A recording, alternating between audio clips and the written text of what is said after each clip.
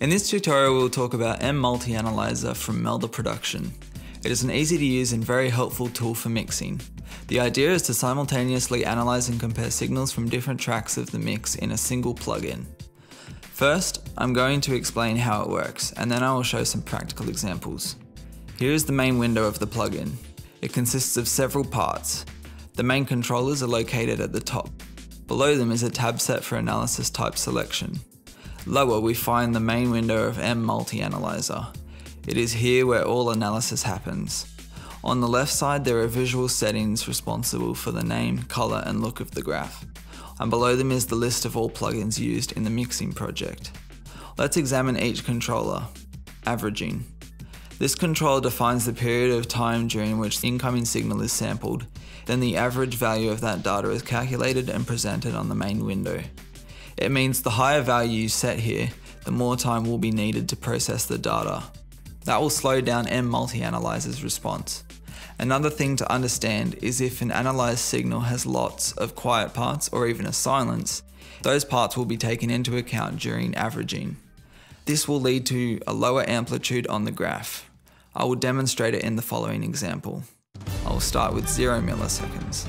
The graph moves very fast as MMultiAnalyzer tries to follow every change in the spectrum. Pay attention to the level of peaks. As you can see, assessing such detailed information is quite hard for our eyes. If I set the controller to 300 milliseconds, the graph is moving more smoothly now. Though it is easier to interpret, we must understand that what we are looking at isn't the true frequency response anymore. MMultiAnalyzer shows us the average data for each 300 milliseconds. You can also notice that those peaks we observed before have disappeared. If I set averaging to 5 seconds, the graph changes very slowly.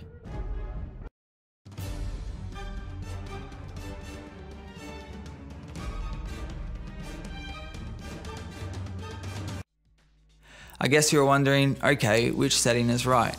And the answer is it depends. I will get back to it later. Right now, let's learn all the other controllers.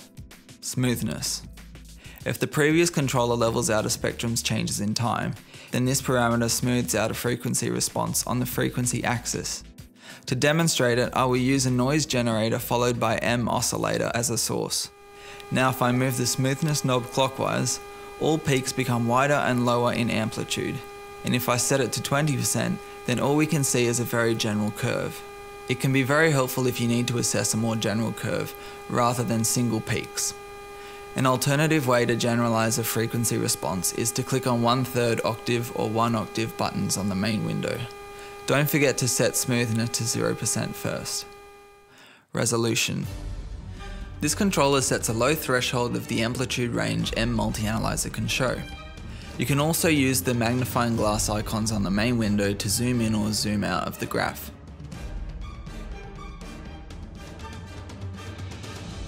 The slash icon is for full zoom out. Gain simply moves the whole graph up and down. It can be useful if the input signal is too loud or quiet. Slope. By nature for majority of music sources, the energy of harmonics becomes lower and lower towards the high end of a frequency range. We can confirm it if we apply FFT analysis to those sources. For example, this is the spectrum of a snare, a vocal. In this tutorial we'll talk about MMultiAnalyzer, a violin.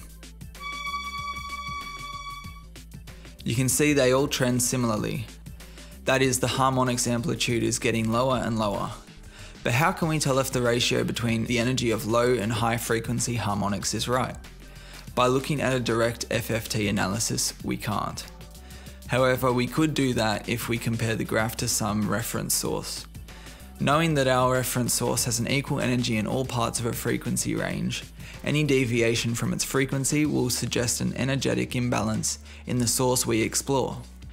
Such a reference source is a pink noise. It's known for having an equal energy in every octave of the frequency range we can hear. Logically, it would be convenient to present it as a horizontal line, and that is what slope controller does.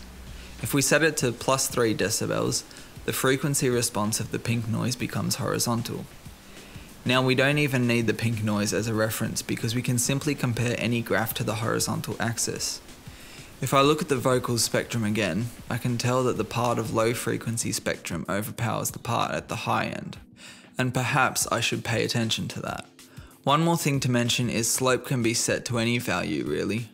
After all, our auditory system doesn't follow +3 decibels per octave rule, so why should your mix? This is simply an aid to ease analysing for you, and you are the one who sets the rules. Decay. This knob sets the time the curve takes to fall down from a current level to the bottom end if you press stop. The higher the value you set, the longer the time it will take. At 100% the curve doesn't fall at all, and thus MMultiAnalyzer becomes maximum value analyzer. This controller shouldn't be confused with averaging. They both slow down plugins' response, but in different manners. The first one sets the time for data to be collected, processed, and to give out the average result. Decay in its turn doesn't affect data at all. It adjusts the curve's decay time only. Thus, if you need to check RMS level, then set averaging to approximately 200 milliseconds and decay to 0%. If you want to track peak values, then set averaging to 0 milliseconds and decay between 70 and 90%. Deharmonize. This function diminishes harmonics level only. The fundamental stays at more or less the same level. It can be handy when searching for spectral collisions. See what happens when I move it.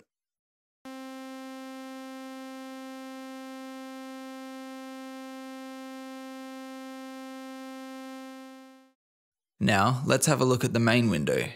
Here we find 4 handy options. First one, pause, allows you to freeze the current state of a spectrum. It can be useful if you need some time to examine the graph. Second one is normalize. As in audio editor, this function looks for the highest peak in a frequency response, and then amplifies the entire spectrum till that peak has reached 0 decibels. It can be handy when you compare frequency responses of several sources and don't really worry about their relative levels. Super resolution. Usually FFT analyzers have a bad resolution at the low frequency end. This function is trying to eliminate this imperfection. If I turn it on, MMultiAnalyzer will improve the resolution at the low end. View type selects the way a spectrum is displayed. By default, the actual FFT analysis curve is selected.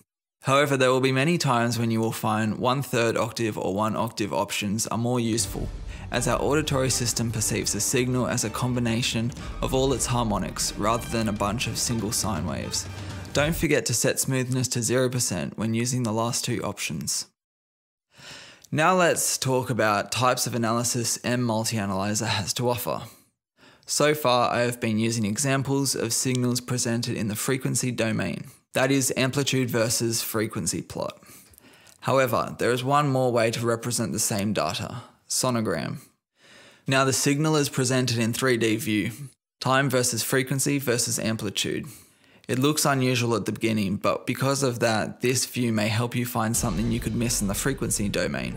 It's similar to checking your mix on a different set of monitors. Here, the amplitude is presented by the color's intensity. The higher the intensity, the higher the amplitude. Super resolution mode is especially appropriate here.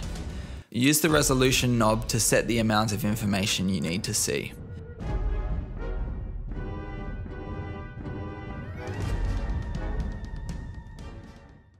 Before covering the rest of the modes, I'd like to demonstrate one of MMultiAnalyzer's key features, collision of signals from several tracks.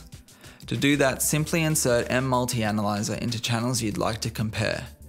Name each instance by selecting a proper name from the preset pop-up window under this instance.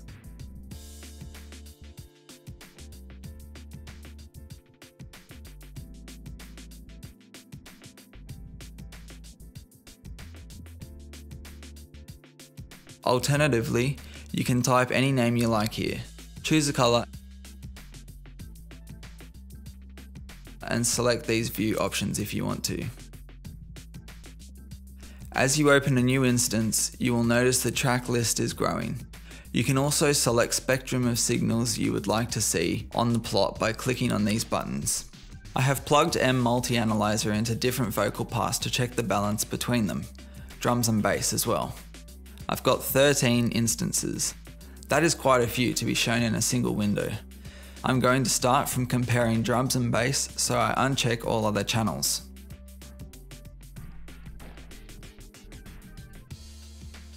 Now it is time to introduce the collisions window. This is a really cool feature as it allows us to identify a frequency range where drums and bass can interfere with each other.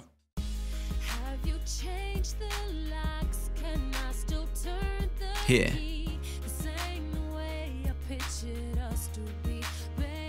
Now I know which part of a frequency range I need to pay attention to eliminate that collision.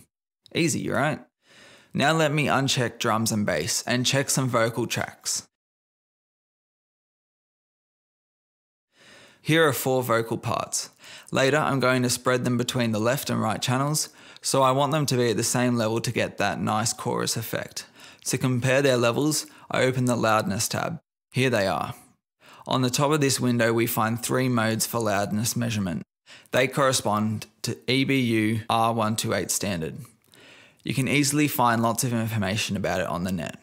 As I want to compare the vocal track's total levels, I select integrated mode. And after playing back the chorus, I can easily see which track I should turn up or turn down to achieve equal loudness between them.